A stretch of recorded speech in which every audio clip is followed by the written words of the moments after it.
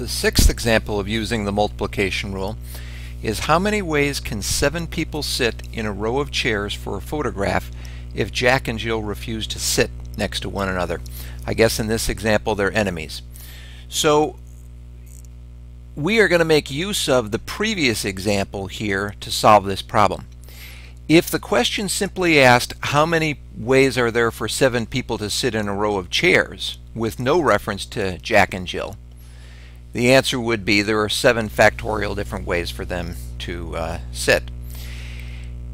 In the previous example, of those 7 factorial different ways of arranging the people, 1,440 of them have Jack and Jill sitting next to one another.